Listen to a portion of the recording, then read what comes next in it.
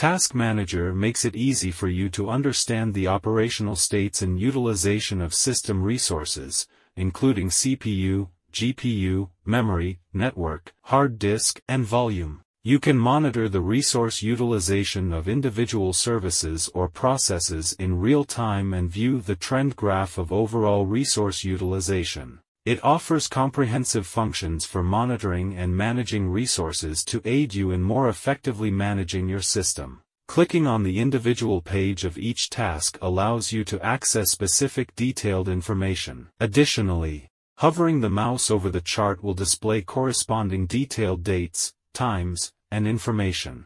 On the hard disk and volume, you can select individual hard disks and storage spaces in the upper right corner to view the corresponding information. On the Services and Processes page, you can view the currently running services and processes, and click to restart or end them.